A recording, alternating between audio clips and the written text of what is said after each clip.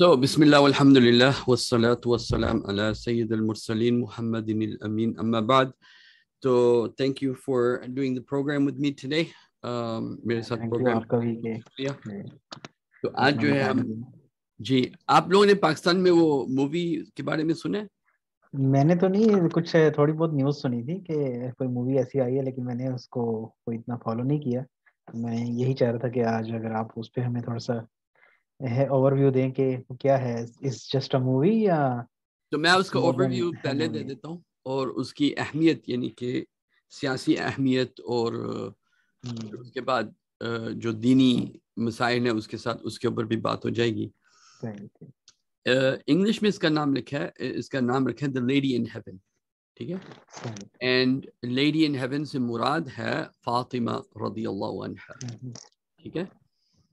और मूवी का जो मकसद है वो ये है कि अबू बकर और उमर रदियल्लाहु अन्हुमा इन दोनों ने फातिमा को कत्ल किया. तो ये जो है एक मूवी है जो मैसेज ये पहुंचाना चाह रही है मूवी. अभी मैसेज के ऊपर हम आते हैं ना, तो मैसेज तो उसके ऊपर हम बात करेंगे अभी. सही, ठीक. तो एक सेकंड में एक चीज कर लूँ इधर, एक सेकंड.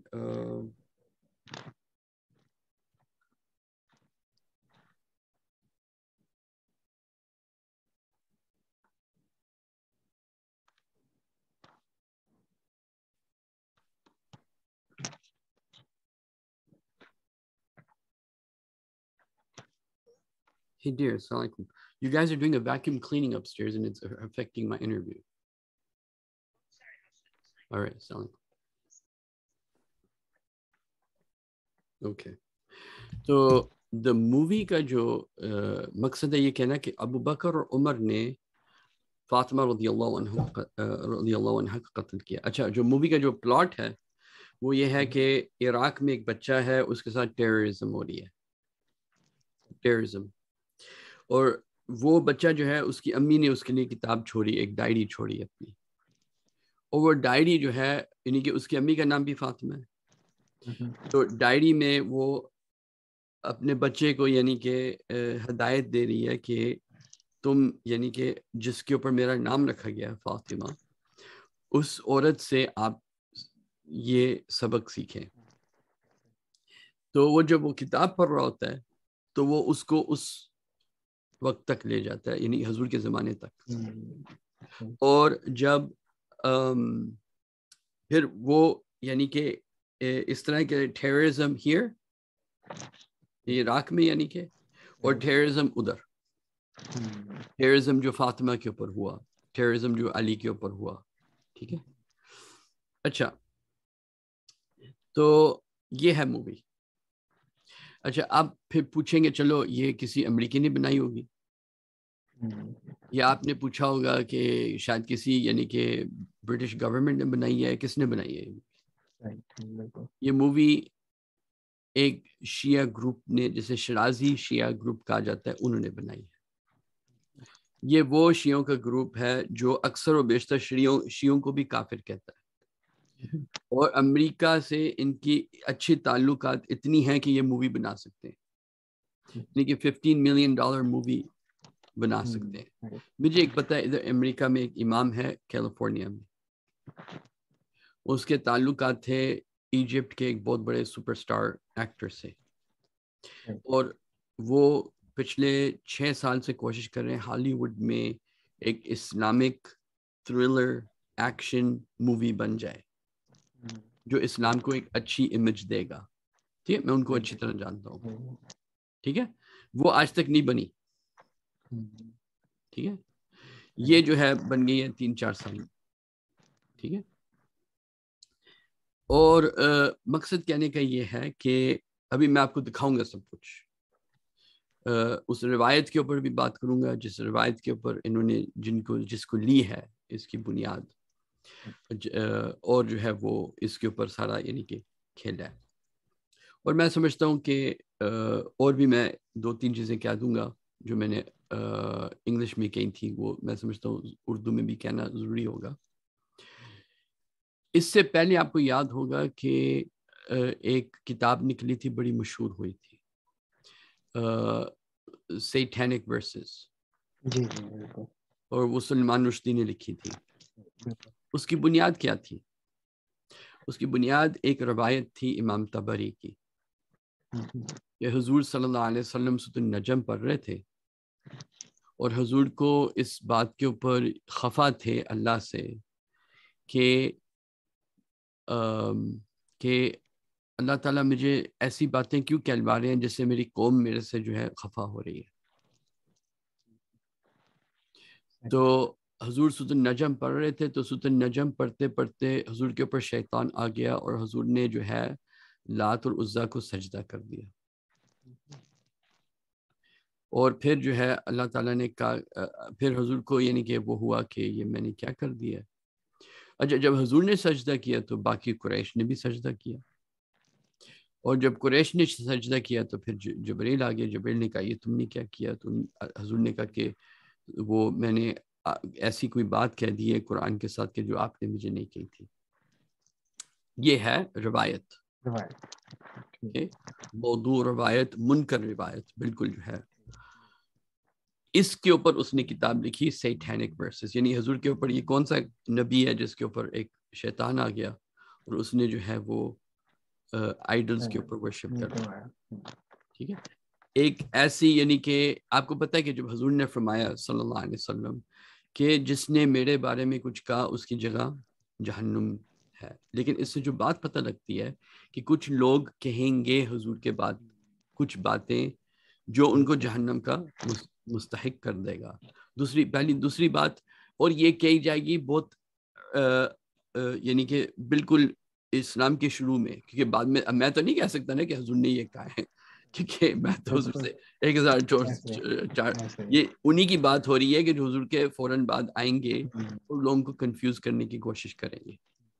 ٹھیک ہے، یہ ارلی آن بالکل شروع، ارلی آن کچھ اس طرح کی باتیں کہی جائیں گی پہلے 300 صدیوں کے اندر، کہ جس میں میری طرف کچھ چیزیں منسوب کی جائیں گی جو میں نے کبھی نہیں کی.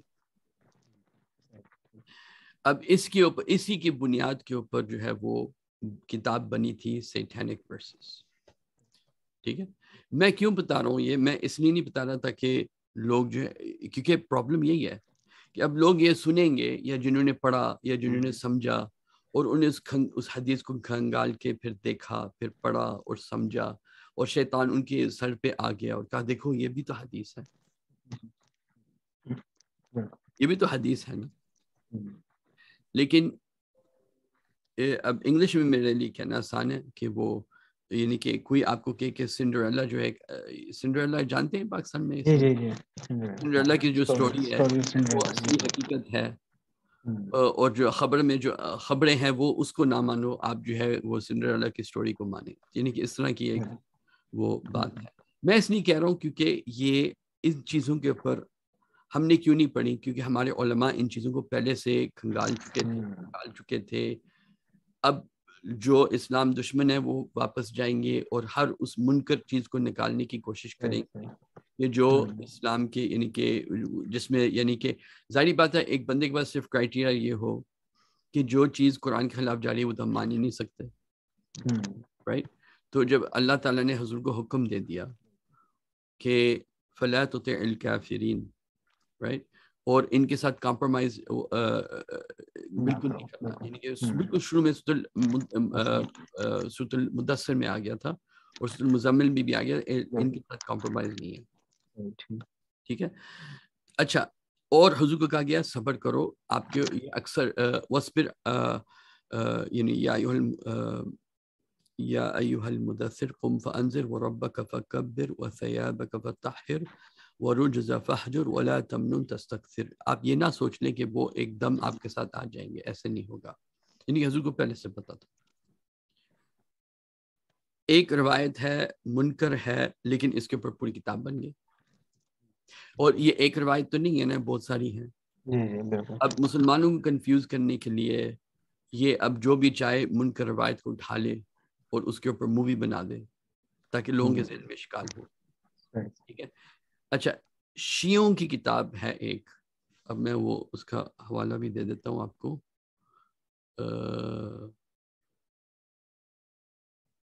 یہ کدھر گئے, ایک سیکنڈ.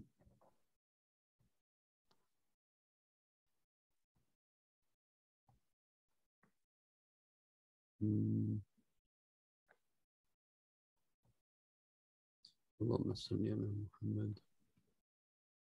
مجھے جو ہے وہ نظر نہیں آ رہا کدھر ہے.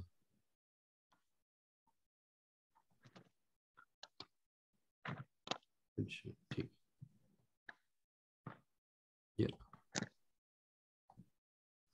اچھا یہ جو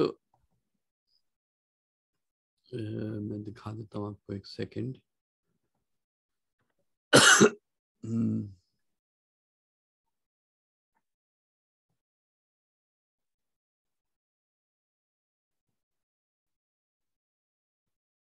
اس بندے کی جو کتاب ہے نا, یہ والی, میرے خیال سے یہ نہیں ہے.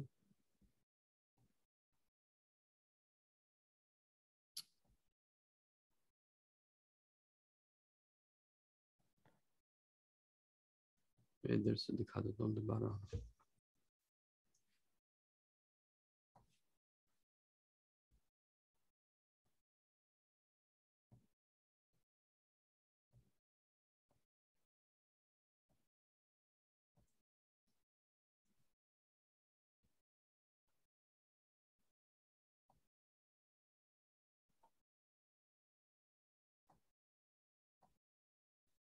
یہ کتاب ہے جس کی بنیاد یہ فلم بنی تھی, ٹھیک ہے.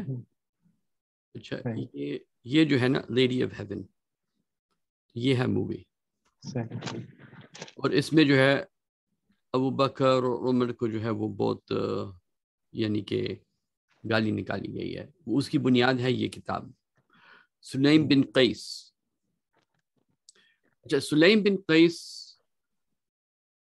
اس کے اوپر میں ذرا تبصرہ کروں گا کہ کون ہے, اور لیکن ہمارے ہاں بھی اور شیعوں کے بھی ہاں اس کتاب کو اکثر و بیشتر جو ہمارا جو ہسٹری ہے, شیعوں کے ہاں بھی ہمارے ہاں بھی اس کتاب کو منکر کہا گیا ہے, اس کو جو ہے رد کی گئی ہے. ان کے ہاں یہ ہے کہ سلیم بن قیس ایک بندے تھے جو حضرت علی کے قریب تھے, ان کی مجلس میں جاتے تھے. انہوں نے اپنی کوئی کتاب, ایک بندے, اس کا نام عیاش تھا, ابن عیاش کو اس طرح نام, میں بھی بتا دوں گا آپ کو. اس نے ابن عیاش کو یہ کتاب دی اور وہ فوت ہو گئے. ان کے خواب میں آئے کہ دیکھو تمہارے بھی دن اب بہت کم ہو گئے ہیں, میری یہ جو کتاب ہے یہ لوگوں تک پہنچا دو. تو یعنی کہ ایک بندہ کہہ رہا ہے کہ مجھے خواب میں آیا ہے کہ یہ کتاب اس کی ہے, یہ کتاب میں آپ کو پہنچا رہا ہوں. اب اس کتاب کی سند کیا ہو سکتی ہے, ٹھیک ہے. تو وہ جو واقعہ ہے جس کے اوپر یہ کتاب لکھی گئی ہے, میں آپ کو وہ واقعہ جو ہے میں پڑھا دیتا ہوں آپ کو. یہ ہے میرے پاس ادھر, ذرا میں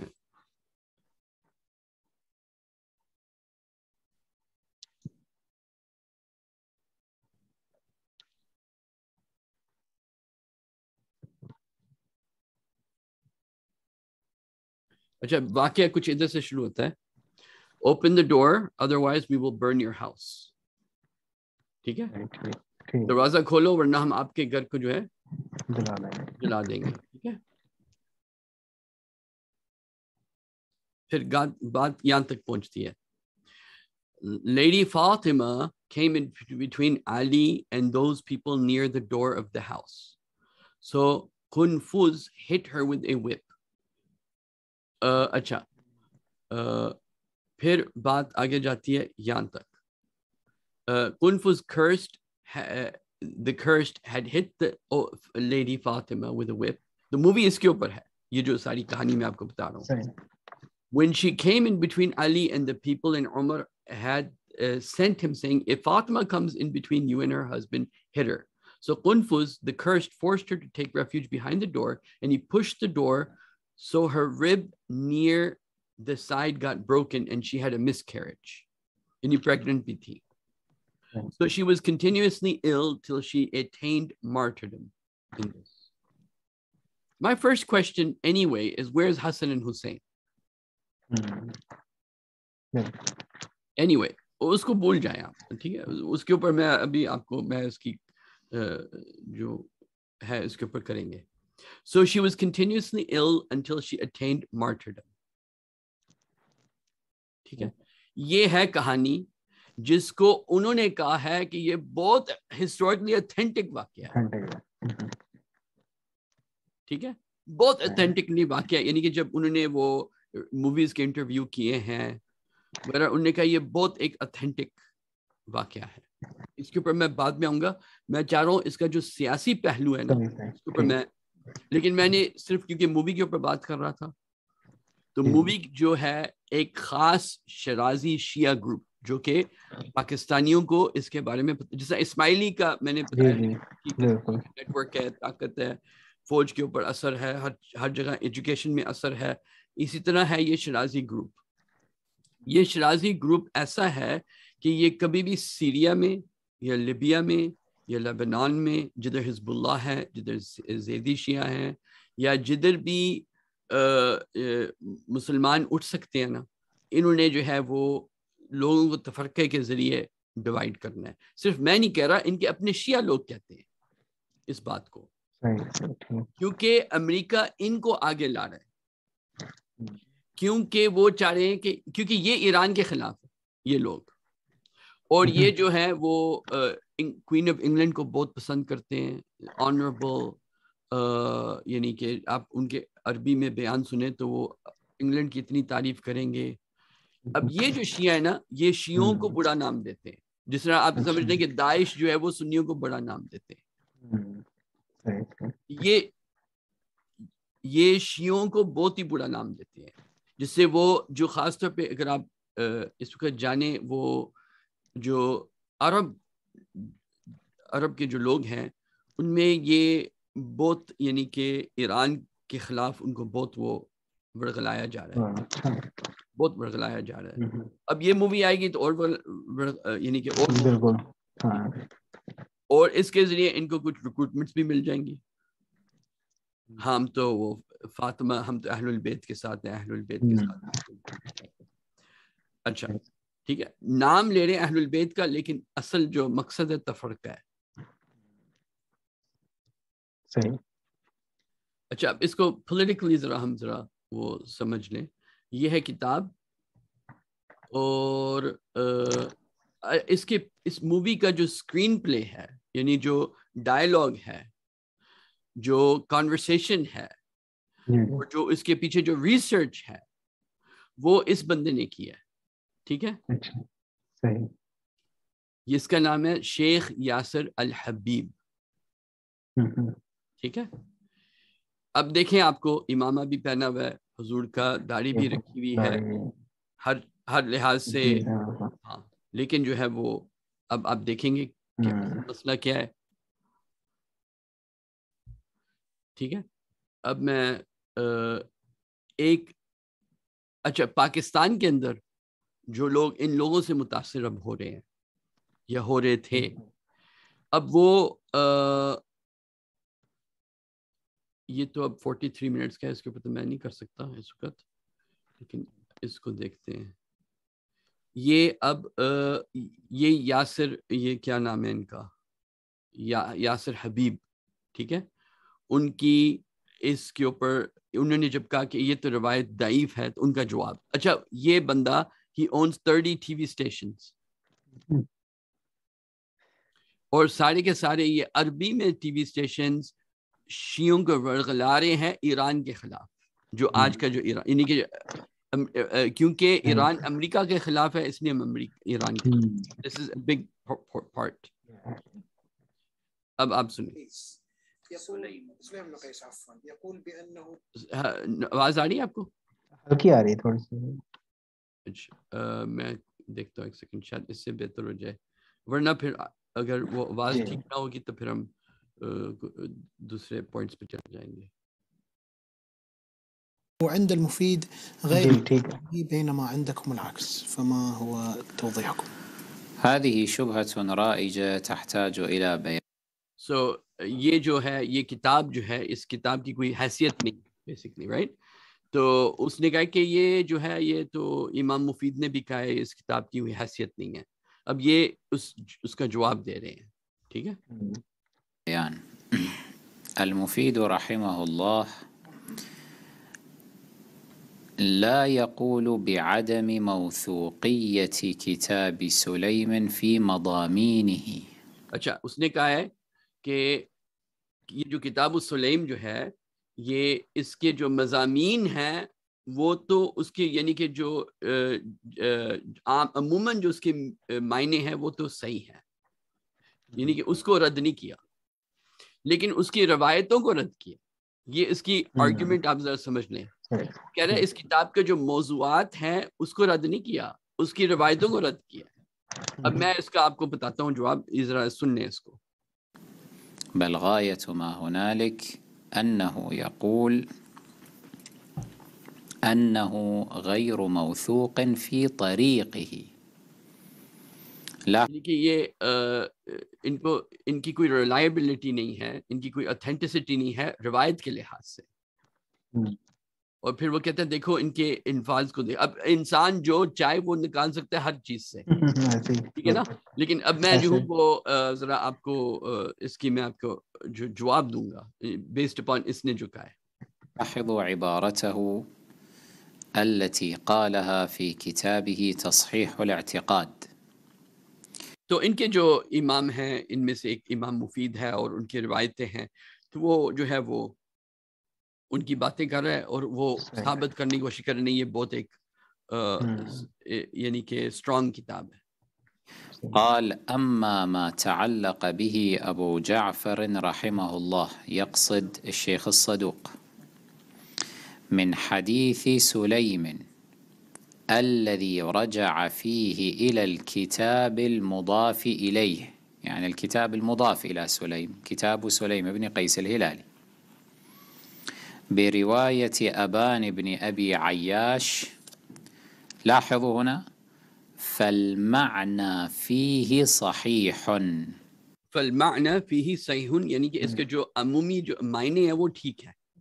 یہ ایک امام ان کے انہوں نے کہا ہے. ٹھیک ہے. ابان بن ابی عیاش یہ وہ بندے ہیں جنہوں نے اصل میں کتاب کو مرتب کی تھی خواب کی بنا.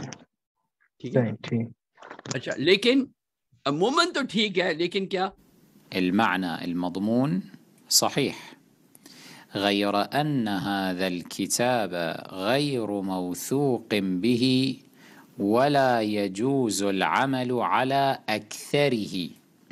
لكن اس کی جو اکثریت ہے اس کے اوپر عمل نہیں کر سکتے, اور یہ کتاب جو ہے اس میں کوئی وہ حیثیت نہیں ہے اس کتاب کی.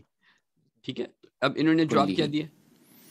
وقد حصل فيه تخليط وتدليس فينبغي للمتدين أن يجتنب العمل بكل ما فيه ولا يعول على جملته والتقليد لرواته. وہ اس کو emphasize کر رہے ہیں جو روایت کرنے جو راوی ہیں اور جو روایت ہے اس کو ہم نہیں مانتے, لیکن عموماً طور پر جو بات ہے وہ صحیح ہے. ٹھیک ہے. صحیح. اچھا اس کا میں آپ کو یہ ذرا ان کی بات مکمل. وليفزع إلى العلماء فيما تضمنه من الأحاديث ليوقفوه على الصحيح منها والفاسد والله الموفق للصواب. یہ تو انہوں نے جو بات کی ہے وہ تو ہر حدیث کتاب کے لیے کہ آپ اپنے عالم سے رابطہ کر لیں, دیکھ لیں اس میں کون سی چیزیں ٹھیک ہوں گی اور ٹھیک نہ ہوں گی. اوکے. تو انہوں نے پھر آگے یہ بات کی اپنے بارے میں. وكلام المفيد هذا بالمناسبة لا يختلف كثيرا عن كلامنا. تو ان کی جو بات جو انہوں نے لکھی ہے وہ ہم سے زیادہ اختلاف نہیں کرتی, یعنی کہ تقریباً ہم ایک ساتھ ایک ہی اوپینین پہ ہیں. فإن قولنا بموثوقية كتاب سليم نقصد به موثوقية مضامينه. ہمارا مقصد یہ ہے کہ کہنا کہ یہ کتاب اپنے جنرل مینی عمومی معنی میں یہ کتاب صحیح ہے. موثوقية معانيه وإلا الكتاب في طريقه إشكال. ہاں اس کے جو روایتیں جو راوی ہیں جو روایت کر رہے ہیں اس میں اشکال ہے. إشكال معلوم. كما أن في بعض مضامينه تأمل، بعض مضامينه يتأمل فيها فقد تو بہت ساری چیزیں جو معنی میں بھی جو ہیں وہ اس میں پرابلمز ہیں تكون مردودة. لذلك نميز ما بين المضامين الصحيحة منه والمضامين التي تقصر عن ذلك. فليس المفيد إذن قائلا بعدم موثوقية كتاب سليم بمعنى أن مضامينه باطلة. تو وہ یہ نہیں کہ مفید کی بات کر رہے ہیں، کوئی عالم ہیں ان کا معنی یہ نہیں ہے کہ وہ پوری کتاب ہی غلط ہو گئی ہے، بلکہ عمومی طور پر ٹھیک ہے. اب میں اس کا جواب دیتا ہوں ایک سیکنڈ. لا إنه يؤكد يقول فالمعنى فيه صحيح. اب انہوں نے اپنی طرف سے لگایا بائی دا وے معنی فیہا صحیح. چلو ٹھیک ہے، ہم اگر لے لیں نا ان دو چیزوں کو کمپیئر کرنا ہے. آپ کہنے کتاب کے معنی جو ہیں وہ ٹھیک ہے لیکن روایت اس کے اندر اکثر بیشتر ٹھیک نہیں ہے. ان دو چیزوں کو جمع کریں تو پھر رزلٹ کیا نکلتا ہے میں ذرا بتاتا ہوں آپ کو. وبالتالي فمحاولة بعض المنحرفين أتذكر منهم محمد حسين فضل الله مثلا أخذ عبارة المفيد هذه جو باقی جو شیعہ جو علماء نے اس کتاب کی جو رد کی ہے نا تو وہ بیسکلی اس کو رد کر رہے ہیں. ان میں سے یہ محمد حسین فضل اللہ جن کو انہوں نے کہا تھا محمد یہ فضل الشیطان انہوں نے ان کو کہا تھا. ٹھیک ہے، اب میں صرف مختصراً یہ بات کہوں گا کہ ایک کتاب ہے عمومی طور پر ٹھیک ہے آپ کے مطابق، لیکن اس کی روایتیں اکثر و بیشتر ٹھیک نہیں ہیں. یہ تو ایک ہے، میں مثال دیتا ہوں. ایک کتاب ہے آپ کہیں گے عمومی طور پر اس لیے ٹھیک ہے کیونکہ اس کے اکثر و بیشتر روایتیں ٹھیک ہیں، یعنی کوئی غلط بھی ہیں کچھ بھی ٹھیک ہے، لیکن عمومی طور پر ٹھیک تب ہوگی جب آپ کہیں گے 50% یا 50% سے زیادہ اس کی روایتیں بھی ٹھیک ہوں گی. اگر آپ کہتے ہیں روایتیں ہی اس میں خراب ہیں اکثر، اگر 51% روایتیں خراب ہیں تو آپ اس سے عمومی معنی کیسے نکالیں گے؟ یہ تو لاجیکلی یعنی کہ نہیں بات بنتی نا. تو he said a very big contradiction, یعنی کہ وہ ہے امامہ اور وہ بات جو ہے بہت انداز سے کہہ رہے ہیں اور وہ، لیکن دس از میکس نو سینس. اگر آپ کہیں گے ایک میں آپ کو کتاب دیتا ہوں، آپ کو میں کہتا ہوں اس سے آپ جنرل معنی نکالیں لیکن اس کی 50% سے زیادہ جو کانٹینٹ ہے سارے خراب ہیں، آپ مجھے بتائیں کتاب کیا کہہ رہی ہے. تو آپ اگر اس سے کوئی کہیں گے نا اس کا نتیجہ یہ ہے، اس کے معنی یہ ہے، you have a stupid brain. Because اگر آپ کو کوئی کہے چلو اس کا 80% کانٹینٹ ٹھیک ہے اور 20% کانٹینٹ غلط ہے، آپ مجھے بتائیں وہ جو ٹھیک والا حصہ ہے وہ کیا کہہ رہا ہے. ٹھیک ہے، اچھا یہ ہو گئی پہلی بات. اس سے بڑی انٹرسٹنگ اور بات، اب یہ جو ہے نا ادھر جو ہے وہ انٹرسٹنگ ہو جاتی ہے کہ انہوں نے کیسی کتاب استعمال کی. یہی کتاب ہے شیعوں کے ہاں جس میں کہا جاتا ہے کہ قرآن کی تحریف بھی ہوئی ہے. اچھا ٹھیک ہے، وہ بھی میں آپ کو دکھا دیتا ہوں صرف اس لیے تاکہ جو ہے معاملہ وہ کلیئر ہو جائے. تو اللہم صلی علی محمد.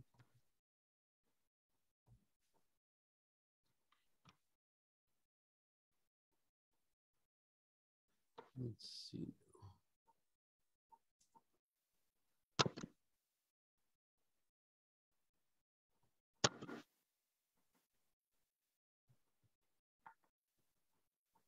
ہاں اس کو میں اتنا دکھا دوں، اس میں پورا باب ہے قرآن کی تحریف کا، پورا ایک باب ہے. ٹھیک ہے، اس باب کا ایک حصہ اس طرح ہے کہ حضرت علی آئے، انہوں نے وہ قرآن کو جمع کیا، اصلی جو قرآن تھا حضرت علی نے ہی جمع کیا. ٹھیک ہے، ادھر میں بلکہ پڑھا دیتا ہوں تھوڑا سا. He had collected all the verses and wrote with his own hand in the manner the verses were revealed with their meanings. Okay?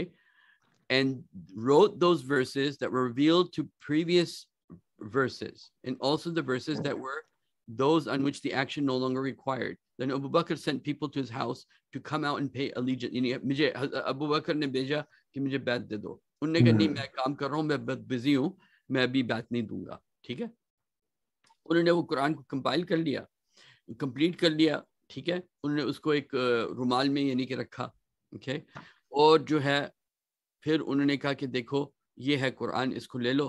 حضرت عمر نے کیا کہا, you're calling us to you, تم ہمیں اپنی طرف بلا رہے ہو, but the Quran we have is sufficient. جو قرآن ہمارے پاس ہے وہ کافی ہے, ہمیں تمہارا قرآن نہیں چاہیے. ٹھیک ہے, اور اس طرح یہ پورا میں کیا بتاؤں کہ اس میں پورا یعنی کہ پورے 2 گھنٹے. ٹھیک ہے, اب یہ کتاب, اب اگر آپ صرف وہ رول رکھ لینا کہ جو چیز قرآن سے کانٹرڈکٹ کرے گی تو ہم کیا کریں گے, اس کو پھینک دیں گے. پہلے ہی اس میں ایک چیز آ گئی ہے, اس میں وہ بات کمپلیٹلی 100% وہ چیز آ گئی ہے کہ جو قرآن سے قرآن کے رد یعنی قرآن کے خلاف. تو ایک تو ہے کہ چلو اس کی روایتیں جو ہے وہ منکر ہیں, اس کی روایتیں جو ہے وہ صحیح نہیں ہیں, اس کی کوئی اصلی سند نہیں ہے وغیرہ وغیرہ, ٹھیک ہے, لیکن پھر اس کتاب میں اس کے علاوہ ایسی باتیں جو قرآن کے خلاف جاتی ہیں. اور ہم سنیوں کے لیے تو اور بھی قرآن کے, بھی جو یہ کہے گا ابو بکر اور عمر نے حضرت علی فاطمہ کو قتل کیا, تو پھر قرآن کا جو رضی اللہ عنہ ان کو کہنا ان الذین یبایعونک انما یبایعون اللہ, رائٹ, ید اللہ فوق ایدیہم, اللہ کا ان کا کہنا کہ فَإِنْ آمَنُوا كَمَا آمَنْتُمْ فَإِنْ آمَنُوا بِمِثْلِ مَا آمَنْتُمْ بِهِ فَقَدْ اهْتَدَوْا, اگر تم ایمان لاؤ جیسے کہ وہ ایمان لائے, یعنی کہ مسلم جو صحابہ کرام تھے, تو وہ پھر ان کو ہدایت ہے. اگر السابقون اولون من المہاجرین والانصار, السابقون یعنی کہ جو ثابت کرنے مہاجرین اور انصار میں سے, ٹھیک ہے. اب جو قرآن میں بات آتی ہے وہ اگر 100% ہے, یعنی کہ وہ تو سمجھنے کی محتاج نہیں ہے, وہ تو ایک دفعہ کرتی ہے تو وہ تو ہمیشہ. السابقون اولون من المہاجرین والانصار والذین تبعوهم بالاحسان اللهم اجعلنا منهم, اور جو ان کی احسان کے ساتھ پیروی کریں. اعد لهم جنات تجری تحتها الانہار, اللہ نے ان کے لیے جو ہے جنات باغ. تو ایک طرف تو ویسے ہی قرآن کے خلاف ایک قرآن میں آئے کہ قرآن کی تحریف نہیں ہوگی, ٹھیک ہے. دوسری طرف جو ہے وہ جس طرح انہوں نے صحابہ کرام کو, آپ یہ کہہ سکتے ہیں ٹھیک ہے, یعنی کہ اس کی ایک وہ گنجائش حضرت علی کو ہونا چاہیے تھا, یا حضرت علی کو ہونا چاہیے تھا لیکن ابو بکر بن گئے, ٹھیک ہے. لیکن آپ یہ کہ حضرت علی نے نہیں, عمر اور ابو بکر نے فاطمہ کو کل کیا, بلکہ یہاں تک جاتی ہے بات اسی کتاب کے اندر کہ اس طرف اشارہ بھی دیتے ہیں کہ actually they killed not only Fatima, they also killed the Prophet. حضرت انہوں نے دیکھا کہ حضور بیمار تھے, تو انہوں نے کہا کہ بس اب جو ہے وہ ہماری خلافت ہونی چاہیے.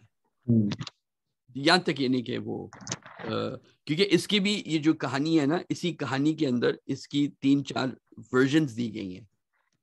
اچھا, قرآن کی تحریف کی بھی بہت ساری ورژنز دی گئی. اور بائی دا وے اس کتاب کے مطابق ان کی 12 امام نہیں بنتے, اس کتاب کے مطابق ان کے 13 امامز بنتے ہیں. اچھا, ٹھیک ہے.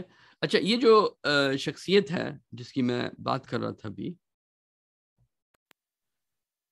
اللہم صلی علی محمد, یہ جو ہے یاسر حبیب جس کی ویڈیو ہم نے ابھی دیکھی تھی, تو اب میں اس لیے بھی اشارہ کرنا چاہ رہا ہوں تاکہ اب اس طرح کا بندہ کوئی ایک شیعہ عام طور پہ دیکھے گا تو دیکھے گا کہ یہ تو بہت ہی وہ ہے, بہت متقی بندہ ہے, بہت اچھا ہے, اور بات اس کو عربی بھی آتی ہے, رائٹ.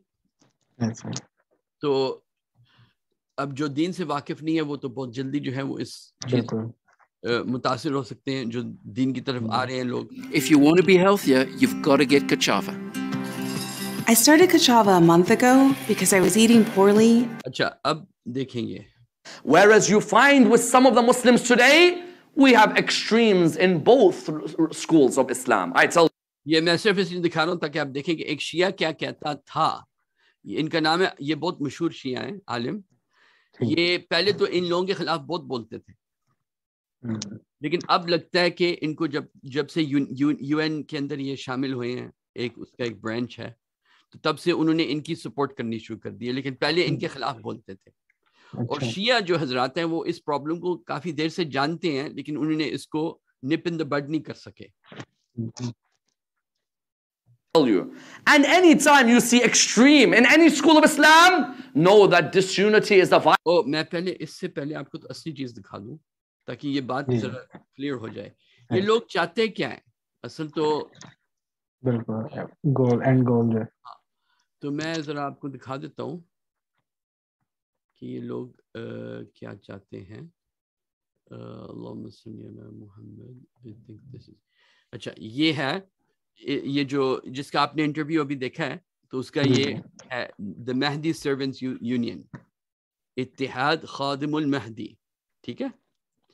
اچھا اس میں انہوں نے اباؤٹ اس میں یہ لکھا ہے the Mahdi Servants Union is a global union between believers in the necessity of preparation for the reappearance of the promised Mahdi. ٹھیک ہے.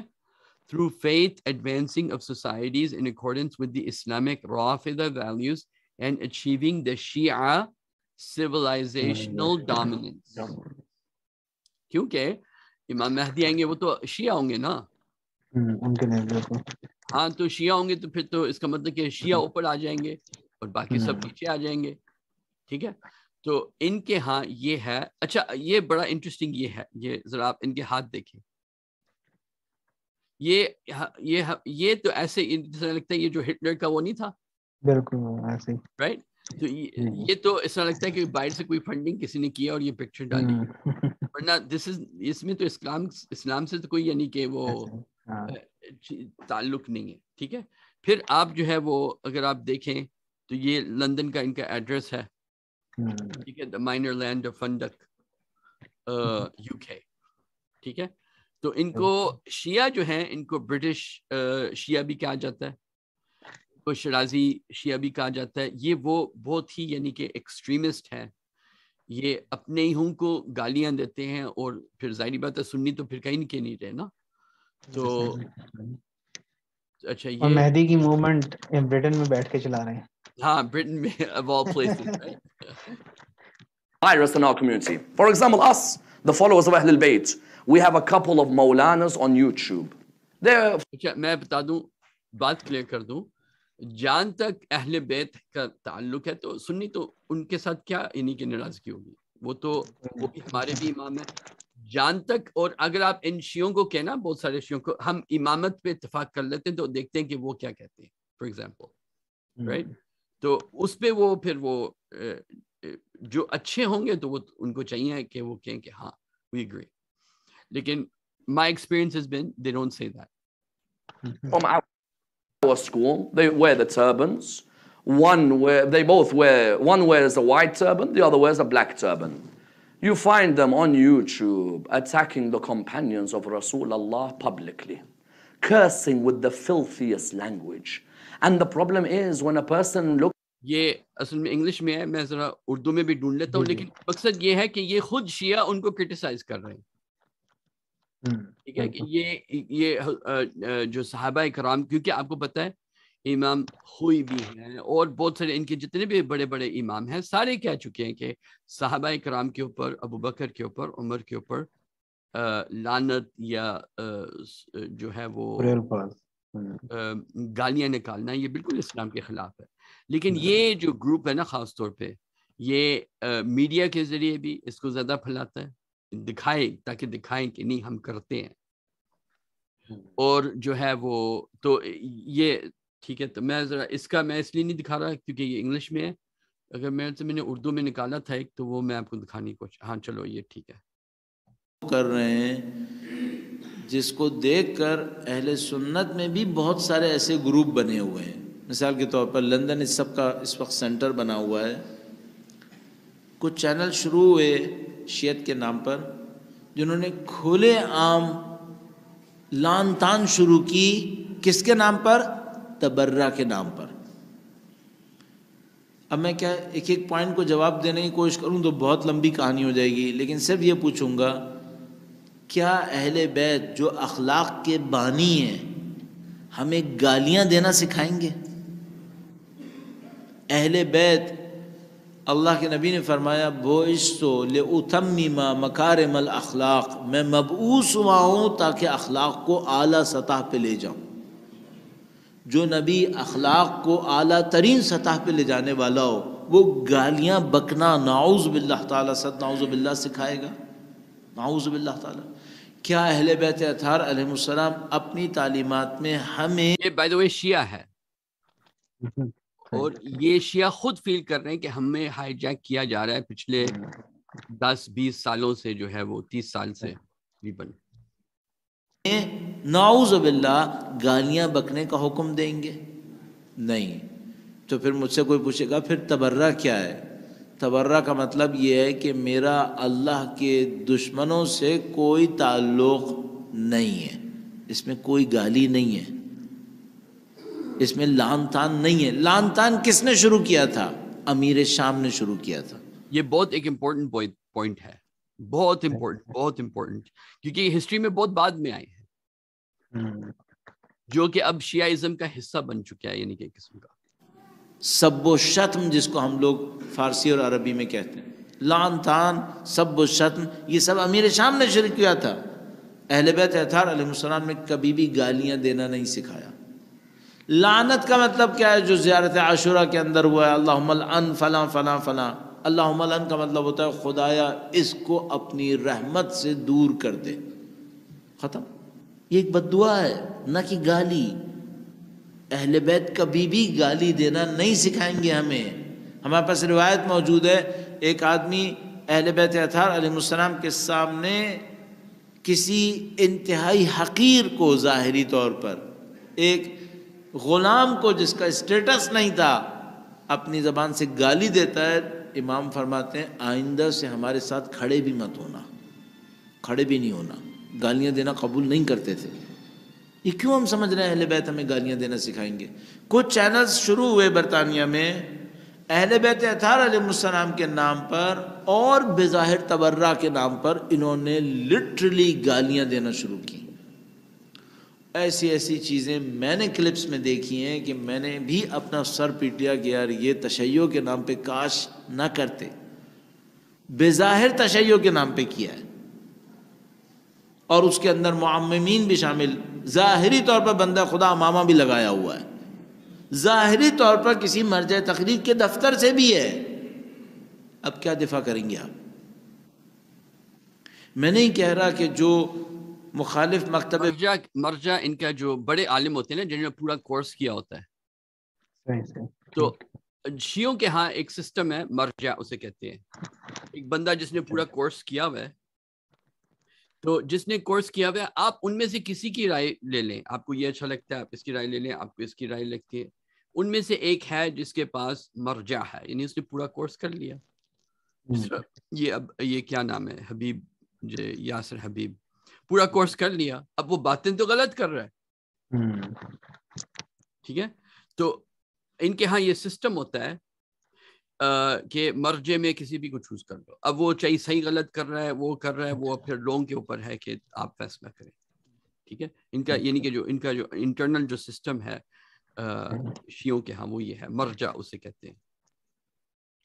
فکر میں ہمارے دشمن ہیں وہ ان گالیوں کی وجہ سے ہمارے دشمن بنے. نہیں، یہ دشمنی بغیر گالیوں کی بھی ہے. اگر گالیوں کی وجہ سے ہم سے دشمنی کی تھی اور اہل بیت سے دشمنی کی تھی تو کربلا کس نے بنائی تھی؟ کیا نعوذ باللہ تعالیٰ اہل بیت نے کسی کو برا کہا تھا جس کی وجہ سے کربلا بنی تھی؟ نہیں، اس کا کوئی تعلق نہیں ہے ان دو سے. بس ایک ان دشمنوں کی ہم سے دشمنی ہے جو بنیادی ترین دشمنی ہے، اس کا کوئی تعلق گالیوں سے نہیں ہے. وہ ہم سے دشمن پہلے بھی تھے، ابھی بھی دشمن رہیں گے، ہمیں اس دشمنی میں کوئی پرابلم نہیں ہے. ایک وہ دشمنی ہے جس کی بنیاد یہ گالیاں بن رہی ہیں، یہ آرٹیفیشل ہے، یہ لڑانے کے لیے ہے. اور یہ کس کے نام پہ کر رہے ہیں؟ یہ تبرہ کے نام پہ کر رہے ہیں، جس کا مفہوم میں گالیاں ہے ہی نہیں، جو میں نے ابھی آپ کی خدمت میں عرض کیا. تبرہ کا مطلب بھی عرض کیا ہے، اور لعن کا مطلب. انہوں نے لندن سے چینل شروع کیے، لعن طعن کے نام پر، تبرہ کے نام پر گالیاں بکنا شروع کی. ان گالیوں کے نتیجے میں کچھ لوگوں نے لٹرلی ادھر سے گالیاں بکنا شروع کی. فائدہ کس کو ہوا ہوگا؟ اسلام کے دشمنوں کو. میں اصل میں اس پوائنٹ پہ آنا چاہتا تھا کہ اصل فائدہ کس کو ہو رہا ہے پھر اس سے. اور یقینی طور پر وہ پورے دنیا کے اندر اس بات کو دکھاتے ہوں گے یہ مسلمان ہیں جو ایک دوسرے کے مقدسات کو گالیاں بک رہے ہیں۔ اس کے بعد نفرتیں بڑھنا شروع ہو گئیں، نفرتیں بڑھتی ہوئی سرایت کرتی گئیں، اور سرایت کرتے ہوئے ان چینلز نے ایک روٹین رکھا کہ وہ پوری دنیا کے اندر جہاں کہیں بھی شیعہ ہوں گے ان کو یہ درس دیں گے کہ وہ بھی گالیاں بکیں۔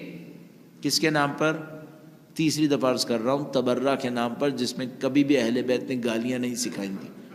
انہوں نے کہا تھا کہو کہ خدا کے دشمن کا ہم سے کوئی تعلق نہیں ہے، اس کو خدا اپنی رحمت سے دور کر دے، یہ سکھایا تھا۔ ان چینلز نے گالیاں بکنا سکھائیں، پوری دنیا کے مسلمانوں کو دعوت دی کہ تم بھی گالیاں بکو۔ اس کے بعد کیا ہوا؟ اس کے بعد یہ ہوا کہ جو اہل بیت کے فکر سے دور لوگ ہمارے بارے میں شک کر رہے تھے کہ ہم کیسے ہیں، نعوذ باللہ برے معاملے میں ہم پر یقین کرنے لگے کہ یقیناً یہ برے ہیں، نعوذ باللہ تعالی۔ کیوں؟ ان کی آنکھوں کے سامنے کوئی گالیاں بک رہا ہے جو اہل بیت کی تہذیب اور اہل بیت کے اخلاق سے کوسوں دور ہے۔ کبھی اہل بیت یہ کام نہیں کریں گے۔ اتنے مسخرہ طریقے سے ایک ان میں سے آتا ہے، بدقسمتی سے اس کا تعلق افغانستان سے ہے، جوان طالب علم ہے، امامہ لگاتا ہے، مراجع کو گالیاں بکتا ہے ٹی وی کے اوپر۔ مراجع وہی جو میں نے ابھی سمجھایا تھا کہ وہ ان کے علماء آیت اللہ جو پہنچ جاتا ہے بیسکلی اوپر بیٹھ کے مراجع کو گالیاں بکتا ہے، بار بار دعویٰ کرتا ہے، میں ان تمام مراجع سے زیادہ اپنے دانش میں دعوے کرتا ہے کہ میں ان سب سے زیادہ دیندار ہوں، میں ان سب سے زیادہ علم رکھنے والا ہوں۔ یہ مراجع کون ہے؟ رہبر معظم آیت اللہ العظمیٰ سیستانی، کس کا نام نہیں لیتا۔ اس کے اوپر کافی عرصے تک صبر کرنے کے بعد کہ شاید ان معاملات کو علاقائی سطح پہ لوگ نپٹا لیں، نہیں نپٹا سکے۔ لندن کے لوگ مصیبت میں پھنس گئے، انگلستان کے لوگ مصیبت میں پھنس گئے کہ اس کا کیا ہوگا۔ چینلز کی جنگ شروع ہو گئی، ادھر سے یہ چینل مناظرہ کرے، ادھر سے وہ چینل یہ اپنی باتیں کر رہے ہیں شیعوں کے درمیان مناظرہ کرے۔ میں نے خود انگلستان کے سفر میں متعدد دفعہ اس بات کو نوٹ کیا، اور دوستوں نے بتایا کہ جو کچھ ہمارے اور اہل سنت کے درمیان تعلقات تھے اب سب ختم ہو گئے، سب ختم ہو گئے۔ یہ سمجھ لیجئے کہ 24 گھنٹے کی جنگ اور فتنہ بازی، اس کو رہبر معظم نے پوائنٹ آؤٹ کیا کہ یہ جو شیعت لندن سے آ رہی ہے یہ شیعت نہیں ہے، یہ برطانوی شیعت ہے، MI6 کی پھیلائی ہوئی شیعت ہے، پیسہ دے کر مصنوعی شیعت کی تصویر بنانے کی کوشش کی جا رہی ہے۔ بدقسمتی سے اس کے اندر آیت اللہ شیرازی کے خاندان کے اور ان کی آفس کی نمائندگی کے اکثر لوگ شامل ہو گئے، اس وجہ سے اس کو شیرازی گروپ کا نام رکھا گیا کہ یہ لوگ اس گروپ سے وابستہ ہو گئے اور انہوں نے ان کاموں کو انجام دیا، اور ان کی داستان لمبی ہے۔ اگر کسی کو ذرا سا دیکھنا ہے تو وہ جا کر سیٹلائٹ چینلز کے اوپر ان کو دیکھ لے، اور ناقابل بیان ہے۔ میں آپ کی خدمت میں عرض کروں، میں ان لوگوں میں سے ہوں جو بہت ساری چیزیں احتیاط کے ساتھ مائک پر کہہ دیتے ہیں تاکہ لوگوں کو پتہ تو چلے، لیکن ان کی چیزیں ایسی چیزیں ہیں میں کچھ بھی کر لوں میں مائک پہ نہیں کہہ سکتا، میں نہیں کہہ سکتا، ایسی چیزیں ہیں۔ اور ان کو کوئی اہل سنت دیکھ رہا ہو تو کیا ہوگا اس کے اوپر؟ میں قسم کھا رہا ہوں کہ میں بیان بھی نہیں کر سکتا کہ جو یہ کر رہے ہیں آگ لگانے کے لیے، یہ شیعہ نہیں ہے جو شیعت کے لیے کر رہے ہیں، یہ شیعہ نہیں ہے جو اہل بیت اطہار علیہ السلام کی خدمت کے لیے کر رہے ہیں، یہ وہ دشمنان دین ہے کہ جو اہل بیت اطہار علیہ السلام سے لوگوں کو دور کرنے کے لیے حرکتیں کر رہے ہیں۔ طریقہ ہوتا ہے، اہل بیت اپنے مخالفین کی حرکتوں کو بیان کرتے تھے، اپنے مخالفین کے نام کو لوگوں تک پہنچاتے تھے، لیکن ایک ادب کے ساتھ، ایک طریقے کے ساتھ، ایک تہذیب کے ساتھ۔ دشمن تھے اہل بیت کے جو بد تہذیبیاں کرتے تھے، بے ادبیاں کرتے تھے، نہ کہ اہل بیت اطہار علیہ السلام کہ جو اخلاق کے اعلیٰ ترین مرتبے کے اوپر فائز تھے۔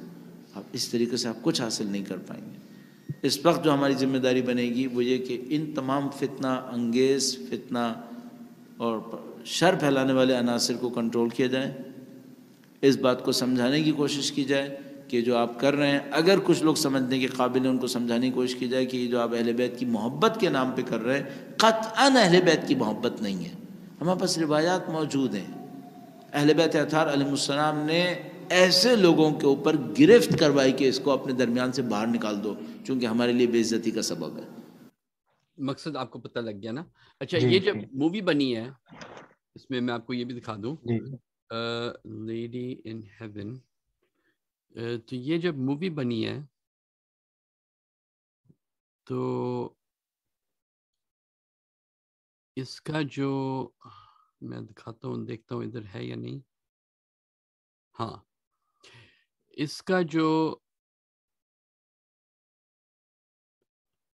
فری ریلیز ریسیپشن جو تھا نا فری یعنی کہ جو اس کے مووی کے نکلنے سے پہلے ٹھیک ہے جو ریسیپشن تھا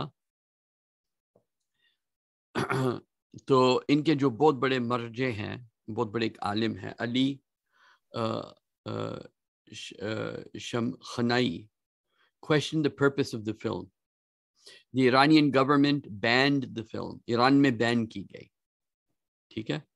اور اس وقت ادھر میرے پاس سارے نام نہیں ہیں کیونکہ وہ میرے انگلش میں ہیں لیکن بہت سارے علماء جو شیعہ کے جو علماء ہیں انہوں نے سب نے اس کو جو ہے بہت کویشچن کیا ہے کہ اس کا مقصد کیا ہے. اچھا میں آپ بتاتا ہوں اس کے political aspects. First of all point number 1 جو چیز ٹیررزم کے خلاف ہوگی وہ لبرلزم کی طرف ہوگی. تو ان کے جو علماء ہیں وہ ایران کے بھی خلاف ہیں اور خاص طور پہ وہ ایرانی لوگ جو لبرلزم چاہتے ہیں اور ایران کو زیادہ لبرل کرنا چاہتے ہیں اور یعنی کہ وہ ایک ماڈریٹ اسلام چاہتے ہیں اور وہ شیعہ جو یعنی کہ جن کا ایک قسم کا سمجھوتا ہو چکا ہے آسٹریلیا اور برٹن کے ساتھ. تو یہ وہ ہیں ٹھیک ہے. میں اس کی مثال آپ کو دے دیتا ہوں ابھی ادھر ہوگا یہ میں دکھا دیتا ہوں آپ کو. یہ ان میں سے یہ جو ان کے جو بڑے ہیں سب سے بڑے شرازی صادق ان کا نام ہے جو ان سب چیزوں کے یہ امام ہے اس بندے کے بھی. ابھی یہ یاد جس نے مووی بنائی ہے اس کی اسکرین پلے لکھی ہے ساری کی ساری یعنی ڈائلاگ جو اس میں ہوتا ہے سارا یہ ان سب کا امام ہے. اور یہ جو 30 چینلز جس کا میں نے کہا تھا کہ وہ اون کرتے ہیں یہ ان سب کا امام ہے یعنی کہ یہ ان سب کا مرجع ہے. تو اب یہ جو ہے اس کو جو ہے میرے خیال سے آسٹریلیا میں لایا گیا پوچھنے کے لیے کہ ہم کن مسلمانوں کو ہم سٹیزن شپ دیں کن کو نہ دیں کس بنیاد پہ دیں کس. اب ایک امام کو کیا لانے کی ضرورت ہے اس کویشچن کے اوپر. وہ انگلش کتنی جلدی سیکھ لیں گے ان کو کتنا ٹائم دینا چاہیے ان کو 1 سال دینا چاہیے یا 4 سال دینا چاہیے. اور یہ جو ہے یہ بندہ خاص طور پہ یہ میں دیکھ رہا ہوں ادھر کہ مجھے کوئی اور ملتا ہے یا نہیں. اس نے جو ہے وہ کرسچینٹی کی بھی بڑی تعریف کی جوز کی بھی بہت تعریف کی اپنے مسجد میں جوز کے لیے کچھ وہ جو زیادہ غلط نہیں ہے لیکن جو ہے ایک رجحان کی میں بات کر رہا ہوں ٹھیک ہے.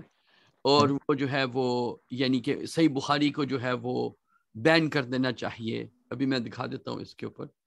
تو یہ یاسر کے اوپر میں نے بات کی. یہ ان کے ٹی وی چینل ہے ایک بہت بڑا جس کا نام ہے فدق. فدق وہ زمین ہے جس کے اوپر بہت ساری کنفلکٹ والی جو ہاں. اچھا اب $15 million کی میرے خیال سے یہ مووی تھی یا 50 I'm not sure production I think it was 15 million. okay اچھا ادھر میرا خیال سے یہ ہے ہاں ادھر جو ہے میں ایک چیز دکھانا چاہ رہا ہوں آپ کو.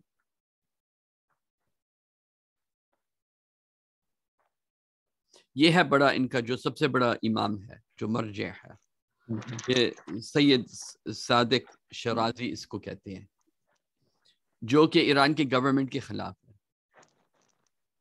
اچھا ادھر جو ہے آیت اللہ یہ جو ہے شرازی get support from Britain and سعودی.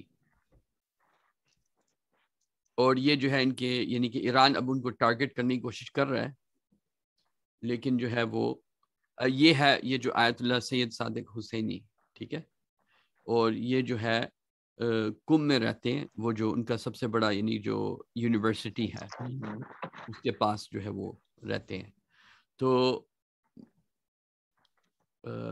ٹھیک ہے، میں دکھانا چاہ رہا تھا کچھ اور چیزیں، لیکن اچھا تو پہلے پوائنٹ پہ آ جائیں کہ وہ ایک قسم کا لبرل اسلام. میں ذرا آپ کو ٹائپ کر کے دکھا بھی دیتا ہوں جلدی سے، میرے خیال سے آ جائے گا. یہ امام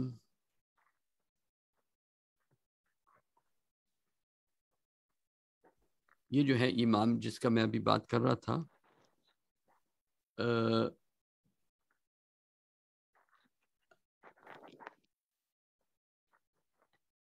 ٹھیک ہے، پولیٹیکل ویوز میں ذرا بتاتا ہوں آپ کو. اس میں یہ کہتے ہیں صحیح بخاری، امریکہ کو کہنے ہیں صحیح بخاری جو ہے وہ، ہاں ادھر میں دکھا. He supports the limiting of building mosques and is urged for the bans of Islamic texts.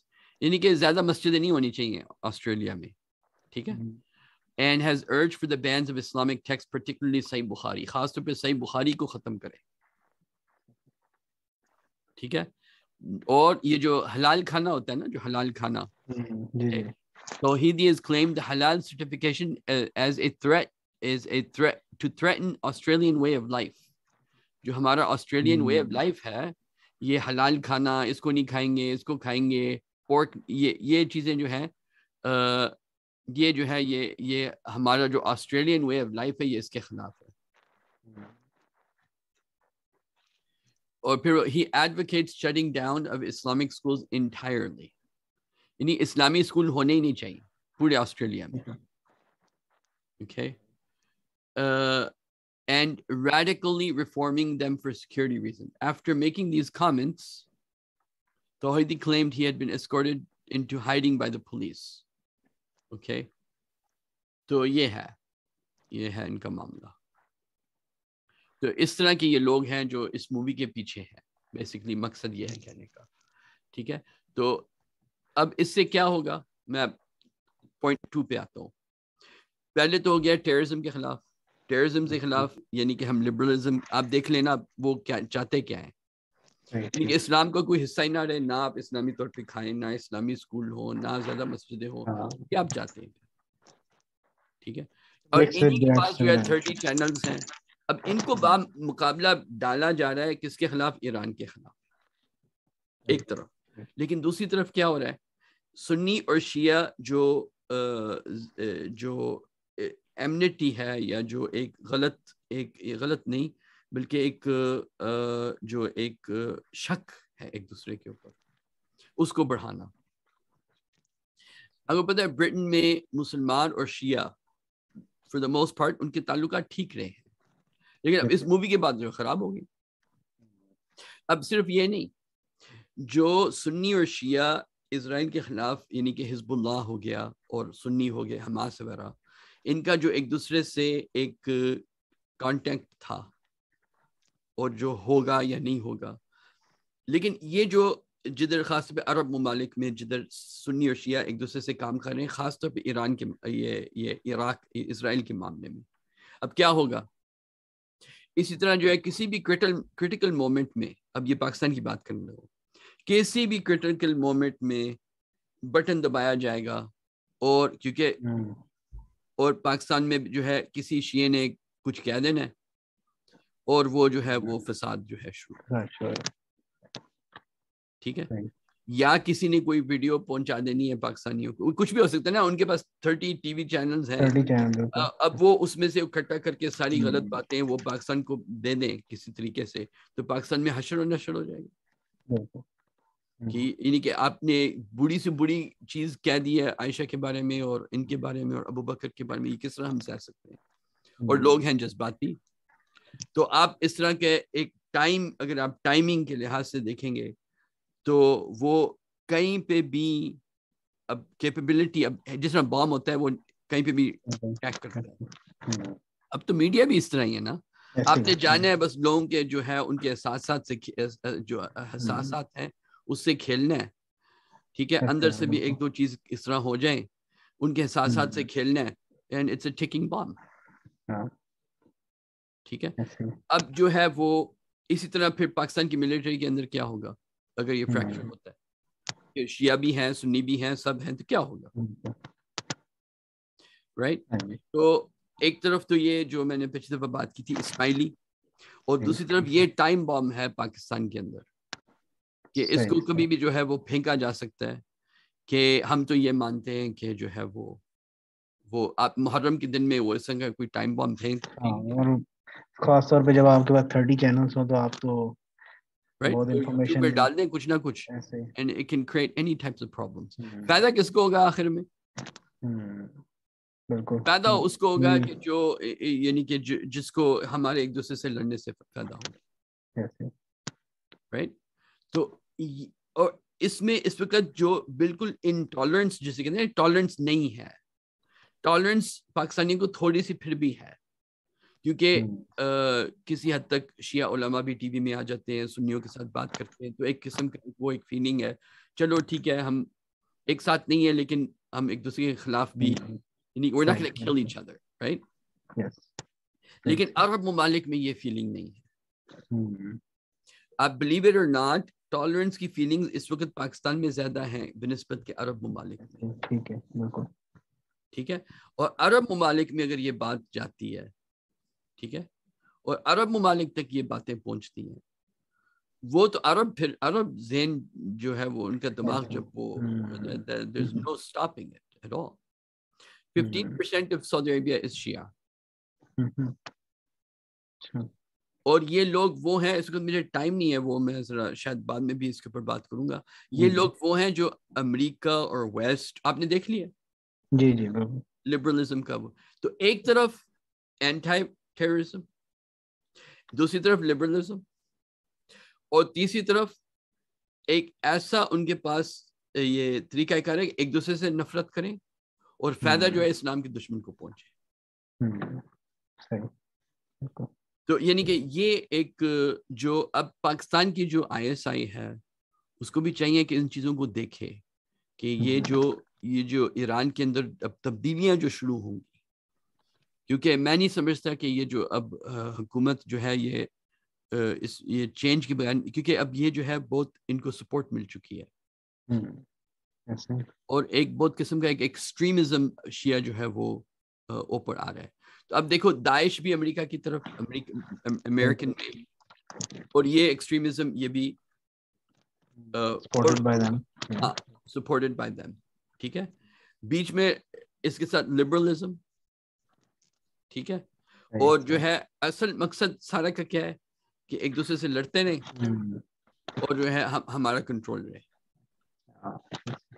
تو یہ جو ہے یہ اچھا انہوں نے یہ مووی بنائی ہے, تو مووی کو اس لیے بنائی ہے تاکہ اچھا اس سے ہوگا کیا, ایک ہے کہ جو ہمیں پتا ہے کہ اس کے کانسیکوینسز کیا ہیں. ان میں سے ایک یہ چیز بھی ہے کہ اب مسلمان دیکھیں گے اچھا یہ کتاب بھی ہے, اس میں یہ روایت بھی ہے, تو پتہ نہیں کتنی صحیح یہ روایت ہے اور نہیں ہے.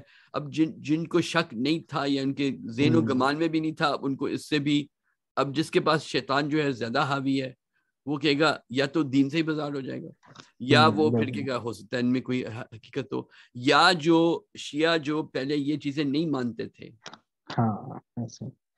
مووی دیکھ کے تو مووی دیکھ کر پھر وہ کہیں گے ہاں پبلک بھی وہ یعنی کہ پہلے تھا کہ چلو ہاں علی کے ساتھ ظلم ہوا ہے, لیکن اب جو ہے کہیں گے اچھا صرف علی کے ساتھ ظلم نہیں ہوا, پہلے تو یہ تھا نا کہ وہ خلافت ہونی تھی تو انہوں نے خلافت نہیں دی, رائٹ. اب یہ ہوگا کہ تم نے فاطمہ کو بھی قتل کیا, یہ اب ان کے ہاں اپنے ہاں یعنی کہ یہ کوشچن شروع ہو جائے گا کہ واقعہ یہ ہوا ہے کہ صرف علی کو فاطمہ کو انہوں نے قتل کیا ہے. تو یعنی کہ اب اس کے اوپر پھر وہ اس کو پھر جو ہے وہ آلریڈی کوشش کریں گے کہ وہ اس کو اس طرح پیش کریں کہ نہیں یہ تو بہت ایک وہ بہت ہی اتھینٹک بات ہے, اور اس میں بالکل ایسی ہے کافی. تو وہ اب جو ہے دس مووی یہ کیا کرے گی, it'll give them recruitment. انہوں نے $15 million اسپینڈ کیے ہیں, تو ان کو $15 million worth of recruitment Iran سے ملے گی. ٹھیک ہے, تو کیونکہ انہوں نے کیا کیا, انہوں نے ایک بہت اچھی گیم کھیلی ہے مووی کے لحاظ سے.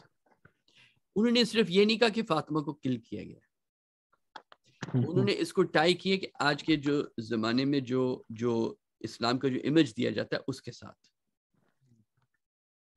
تو جو لبرل ہوں گے نا شیعہ, وہ سارے کہیں گے ہاں یہ دونوں ایک ہی, یہ اسی کے انڈے ہیں. This make sense. اب ہوا تھا اور اب دوبارہ ہو رہا ہے, تو یہ ایک دوسرے سے لنکڈ ہے. اور جو لبرل شیعہ ہیں وہ جو ہے وہ پھر اس طرف جو ہے وہ اس موومنٹ کے ساتھ جو ہے وہ اپنے آپ کو کریں گے. تو ایک طرف یہ شیخ یاسر حبیبی ہے جس کا مرجع یہ جو سید کیا ہے سابق, جو اس کا نام میں بھول گیا ہوں. اچھا, یہ جو لبرل ہے یہ بھی ان کے ساتھ ہے. تو ایک ہی بندے کے نیچے لبرل بھی ہے اور ایک ہی بندے کے نیچے کنزرویٹو. بات سمجھ ہے نا؟ تو یہ نہیں کہ یہ گیم کھیلی جا رہی ہے. وہی نا کہ جو دین سے متنفر ہوگا وہ گروپ میں جائے گا لبرلزم کے. ہاں, تو یہ میں ذرا دکھا دوں. ایک طرف تو یہ ہے نا, یہ تو کنزرویٹو سائڈ کا ہو گیا. یہ اس کی ویڈیو نکلی تھی, اس نے اس کے پیروں کو چھوا ہے. اس کے میں دیکھتا ہوں کہ میں دکھا سکتا ہوں. یہ اس کے پیر چھوئے, ہاتھ چھوا, پھر اس کے پیر چھوئے. تو یہ جو ہے سب اس کے ساتھ ملے ہوئے, اس بندے کے ساتھ. تو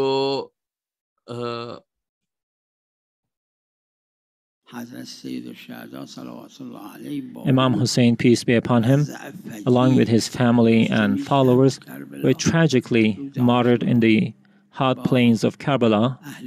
The household of Imam Hussein, peace be upon him, were taken prisoners in such a heart-rending manner.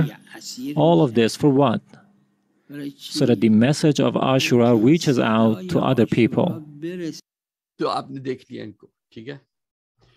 آج یہی میں نے دکھانا تھا, باقی اور بات بھی ہو جائے گی انشاءاللہ.